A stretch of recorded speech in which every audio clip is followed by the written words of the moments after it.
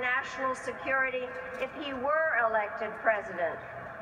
The fact is that he has already done damage just by running for president.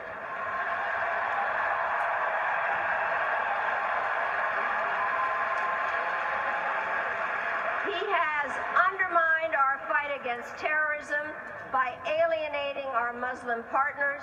He has weakened our standing in the world by threatening to walk away from our friends and our allies, and by encouraging more countries to get nuclear weapons. Donald Trump also has a strange admiration for dictators. Saddam Hussein, Kim Jong-un, Vladimir Putin. When asked about Putin, Donald Trump said, and I quote, "In terms of leadership, he's getting an A."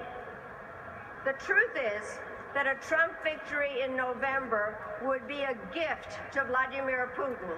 And given what we've learned about Russia's recent actions, Putin is eager to see Trump win.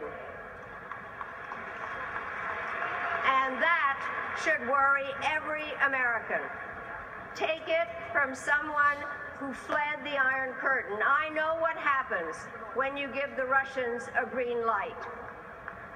Trump's dark vision of America, one that's isolated in the world, alienated from our allies, would be a disaster. We must make sure that this never happens. We must elect Hillary Clinton as our next president.